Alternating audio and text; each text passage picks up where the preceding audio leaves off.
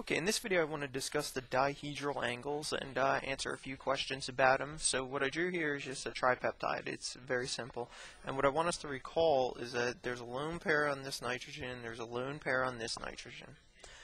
And that lone pair can actually form a resonance structure in which there's a partial double bond character between this carbon here and this nitrogen. So if we redraw the peptide and we show that, we can see the partial double bond character here. And this just demonstrates that this is a real thing. This is a legitimate resonance structure. There's nothing strange going on here. Basic, organic chemistry type of stuff. So there's charges on here. This is R3, and this ends up just like this. So we can see that there's partial double bond character here. Now, what does that have to do with anything? The first thing to say about it is that, again, recall from organic chemistry, that a double bond is rigid. It introduces rigidity. There's no free rotation around it. Even though these are not full-on double bonds, that this is only one resonance form, there is this partial character because of the resonance form that does not allow free rotation around those positions, around this peptide bond. So what ends up happening is then somebody might say to you, well, what is a dihedral angle? So what is a dihedral angle? And it says, what is a dihedral angle? And dihedral angles are basically phi and psi angles between the N and C alpha and the C alpha and the C that have a certain range of allowable values. So there's a specific range of allowable values between the C alpha and the nitrogen and the C alpha and the C. So if we're looking at this peptide here, and you might say, well, which bonds are those? There's this one here where there's allowable rotation, and because this is between the N and the C alpha. So this is what's known as the phi angle. So I'll draw the symbol for phi there. And then there's also free rotation around the C alpha C angle. So that would be this one right here. So there's rotation around there, and that's called the psi angle. So I'll draw this symbol. There's symbols for both of these. So there is some free rotation here, but again, there's no free rotation there. So if I were defining what a dihedral angle is, I would say that a dihedral angle is phi and psi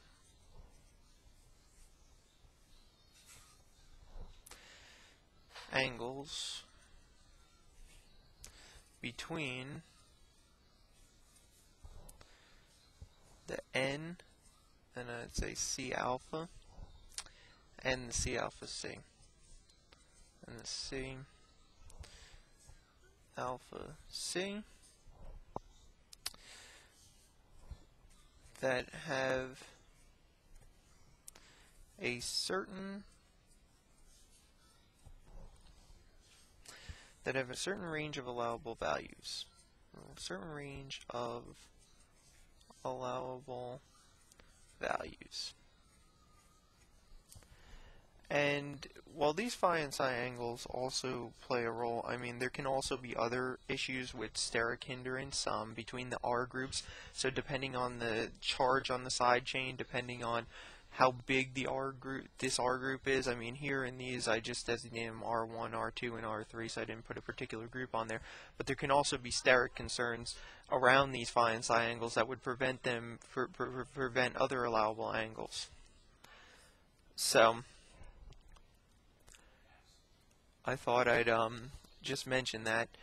And also, An interesting question relating to these dihedral angles that might come up is, why are they more informative than simple angles? So what makes these better than simple angles? What makes them more useful to us?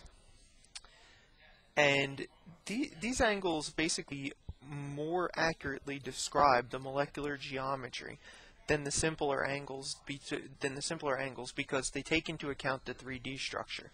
So the reason these are better a better description of the or more descriptive or more informative than simple angles is because these angles more accurately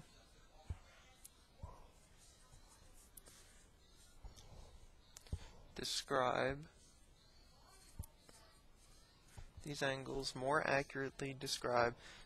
the molecular geometry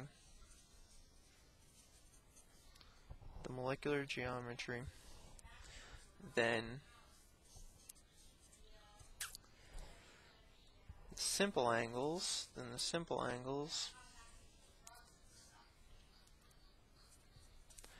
because they take into account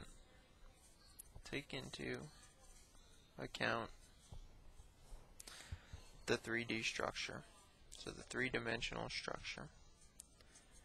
So if I were asked, say, what are dihedral angles and why are they more informative than simple angles, what I would say is dihedral angles are phi and psi angles between the n and C alpha and the C alpha C that have a certain range of allowable values. So there's only a certain number of allowable values, and these angles more accurately describe the molecular geometry than simple angles because they take into account the three-dimensional structure. And I made a little model here, so hopefully we'll be able to see it, of just a very simple dipeptide here. So basically what I did was I set this up so that I have my terminal N terminus, and then I have my R group designated in green, C alpha here. This is my other carbonyl group here, my peptide bond right here, and then another R group over here, and my C terminus. So what I basically just wanted to show you was that this angle that we're talking about that doesn't allow free rotation is right here. So there's a lone pair on this nitrogen that can be kicked over here. One of these double bonds can kick the electrons up here, negative charge here and a positive charge here. So there's partial double bond character right here. So this is not able to be freely rotated. But if we look over here and we look at this angle here, this is your phi angle and this is your psi angle over here. So those are capable of free rotation. Of course, there are steric concerns depending on what this R group is over here. But basically, you're able to then take this here and rotate around here. So you're able to do things like that.